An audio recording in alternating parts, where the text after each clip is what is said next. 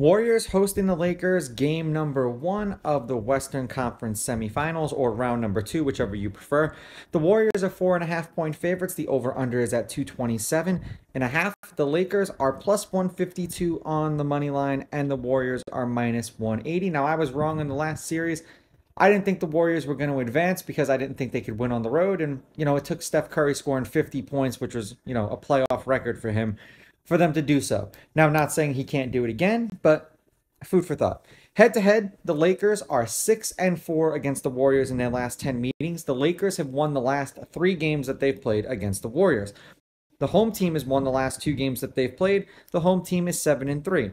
The underdog is 6-4 against the spread, while the favorite is 6-4 on the money line. The under has hit in their last 3 games that they've played against each other, and the over-under is 5-5 in their last 10 games. The over 227.5, though, specifically, is 6-4 in their last 10 meetings. The last game that they played, which was on March 5th, the Lakers beat the Warriors 113-105. The game before that, the Lakers beat the Warriors 124-111. That both of those games were in LA. And the last time they played in Golden State, the Lakers won 109-103. And the game before that they played in Golden State, the Warriors won 123-109.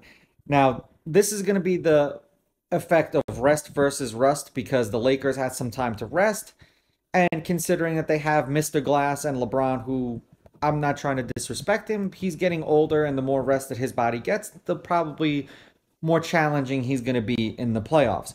I do think that this is probably going to be one of the few games that you're going to get the Lakers with value. I don't know if they win this game because the Warriors are home. I do think that this game might be close.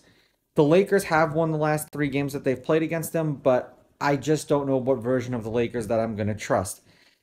I'm going to go with the Warriors with the money line. I'm going to take the Lakers with the points, and I'm going to go over in this game. I think 227.5 is a little bit low to be playing in Golden State. I think this will be the deciding factor in how the odds makers set this series up as far as points are concerned. If the Warriors come out and lay an egg at home, they probably won't be anything more than like 1-point favorites or 2-point favorites going forward. These are just my picks. If you disagree, please